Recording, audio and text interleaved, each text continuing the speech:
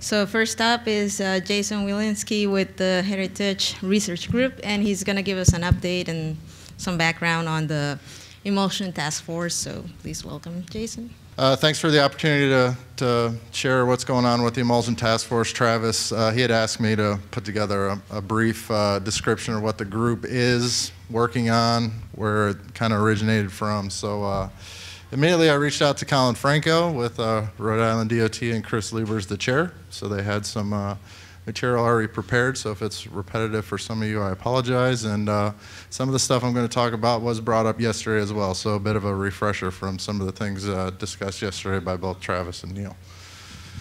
So the Emulsion Task Force formulation, it resides underneath the Pavement Preservation Expert Task Group, which was established in 1991 by Jim Sorensen with Federal Highway Administration, and it was developed to promote the institutionalization concepts of pavement preservation, and it is the parent group for the Emulsion Task Force. And I think we're going to hear a little bit more about that group coming on in.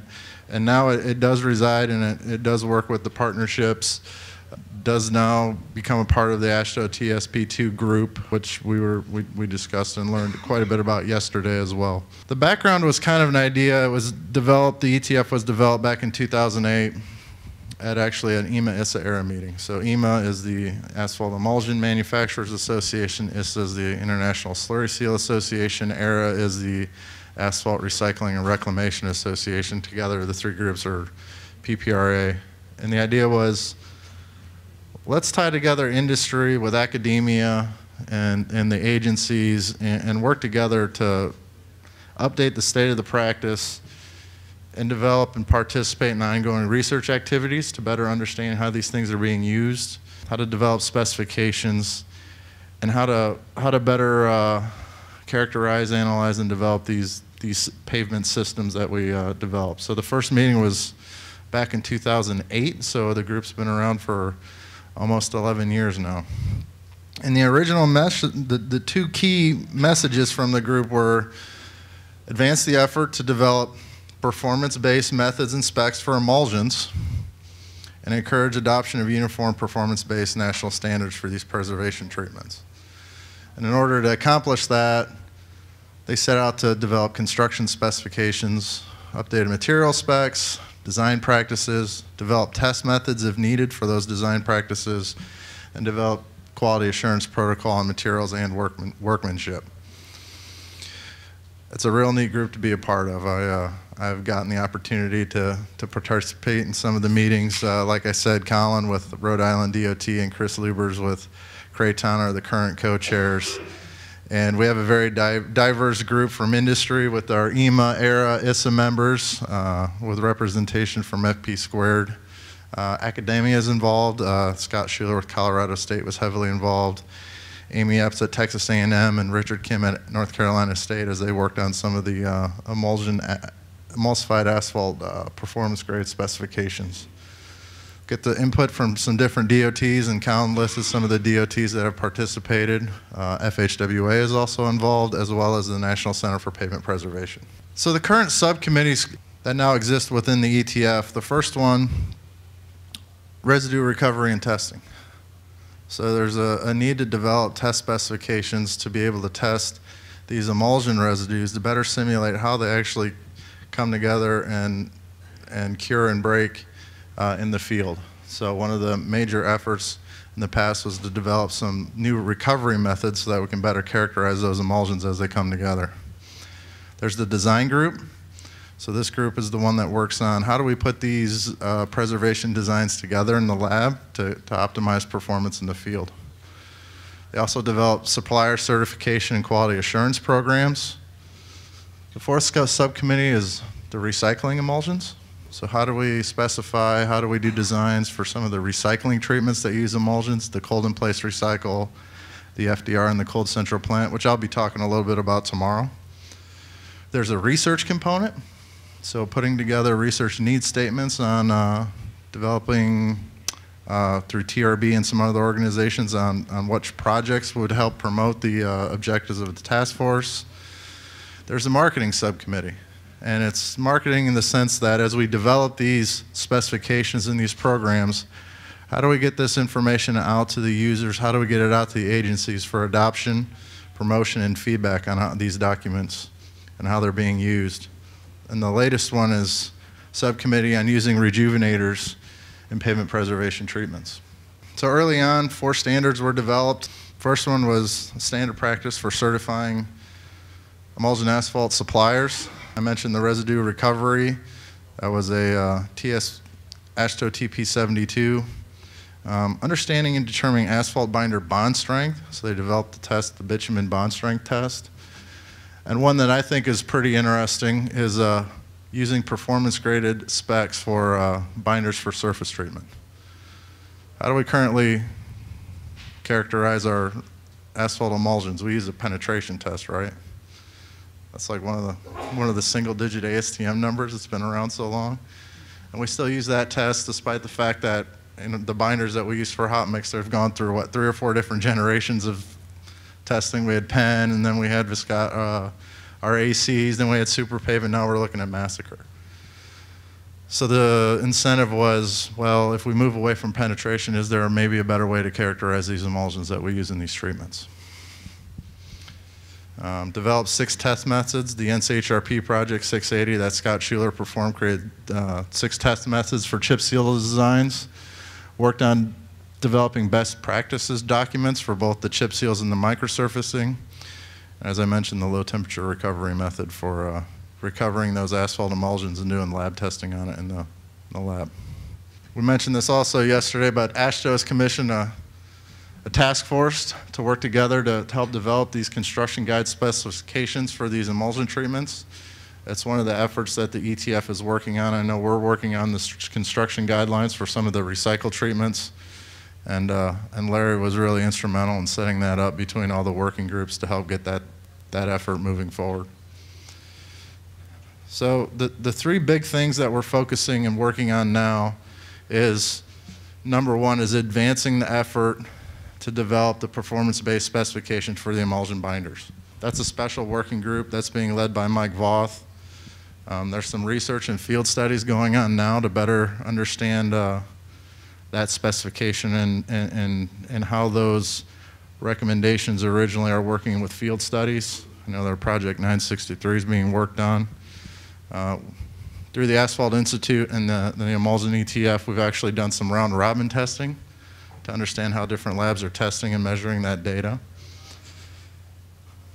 The second big one is continue to develop the ASHTO standards, but also educate and get the word out there. And I think that's one thing that I'm going to ask the audience is, what can we do better to help promote the use of these specs, get the information out there to everyone?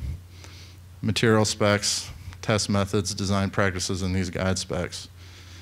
And the third one's finish up and develop those QA protocols and standard for emulsion treatments. So developing research needs statements. Are we all familiar with NCPP 14-37? That's the construction guidelines for chip seals, microsurfacing, and tack coats. So we want to be able to develop that for some of the emulsion, different asphalt emulsion type treatments. So here are the standards that have actually been put together.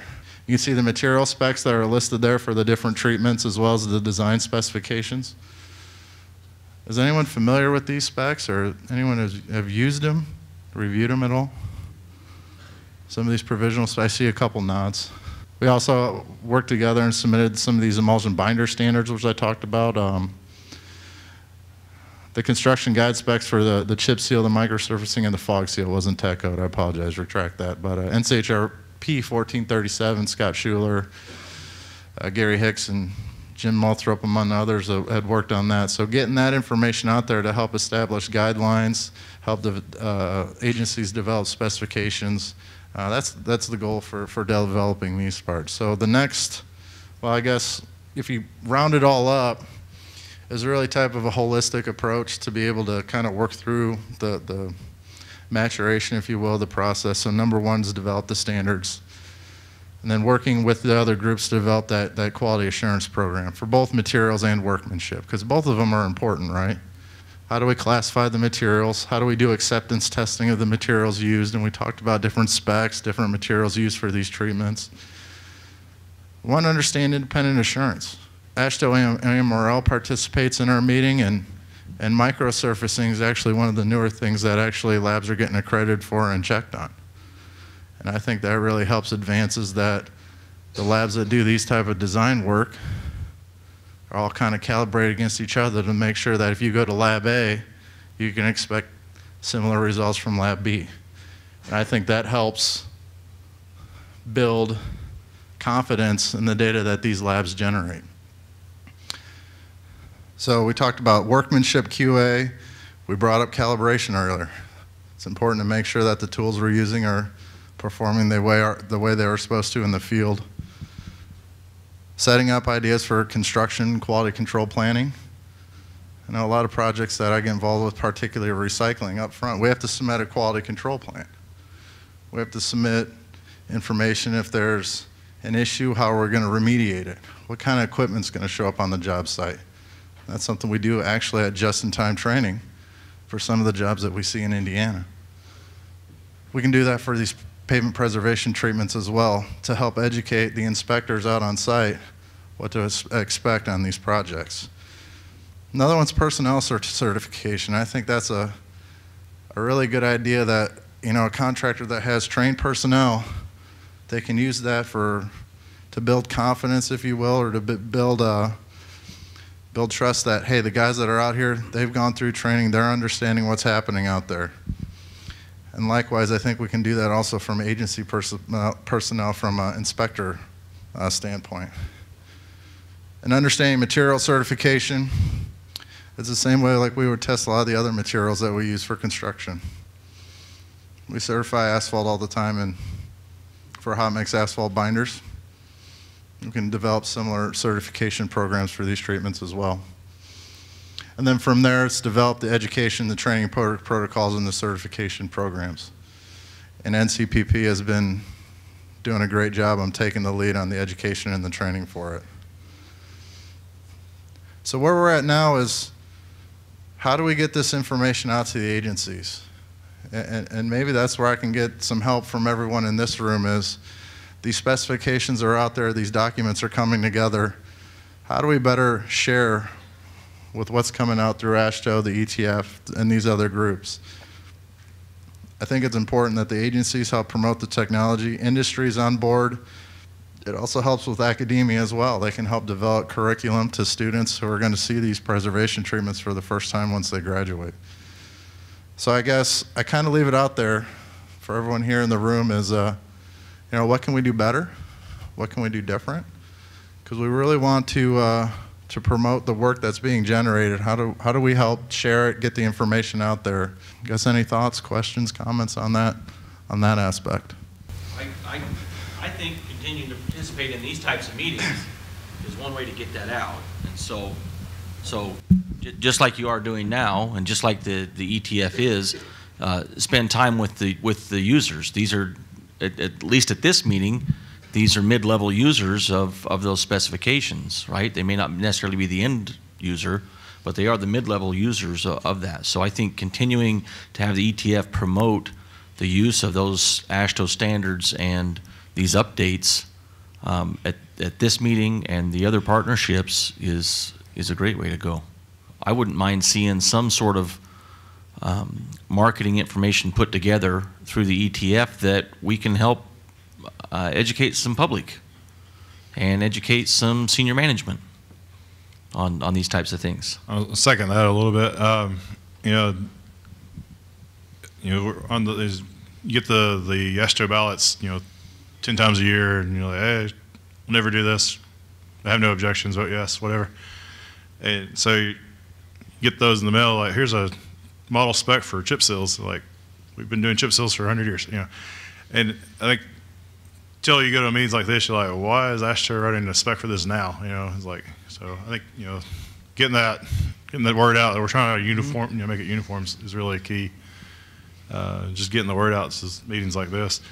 And, the industry support it is a big thing too. Is the reason most of the states are switching to masker is because basically the binder guys are making us, they're really pushing it, and it's coming from their side because they don't want to do 12 different elastic recoveries. They want to do mask, getting the industry to buy in and kind of push it as well, I think is kind of key. But I love to see the list of all the stuff you've done. One approach that I think might move this from you talking to us talking back to you would be to have maybe 3 states say, I will look at one of these specs and I'm going to compare it to my spec, and next year we can have a discussion about where are the differences and what are the issues that we see. Just an approach. I think that's a great idea, if we have any volunteers. Vince, you brought up your chip seal specification. I'd be curious to see how the chip seal specification that's put together compares to the one that you guys developed. And we'd be curious to get that feedback. Huh? We will. Okay. I'm counting on you, Greg. Thank you. Well, I'm actually in charge of the spec committee Okay. for this group, so we've been trying to work on amassing all of our preservation specs, so we'll have all of them that we can review if you want to. I really appreciate that. Thank you for that offer. I'll say I'll volunteer. We'll compare our microsurfing spec, I guess, if you want to do Okay. that. We'll take fog. All right. Do all the agencies or any agencies in here have a cold in place recycle spec? You have a special provision? Basically spec. So we find that a lot of states, as they want to learn about this technology, where do you start with a spec, right? This is a good place to start. It at least outlines the mix design requirements, because a lot of times those are a little bit different. Let's normalize what the requirements ought to be. So I at least offer to any states that are looking at that technology in particular that information's out there and available is a good head start to develop specifications moving forward with those types of programs. Well, I appreciate your time. Thank you.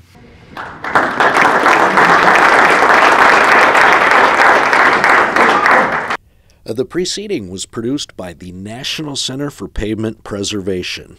More information can be found on the web at pavementpreservation.org. Additional support provided by Michigan State University.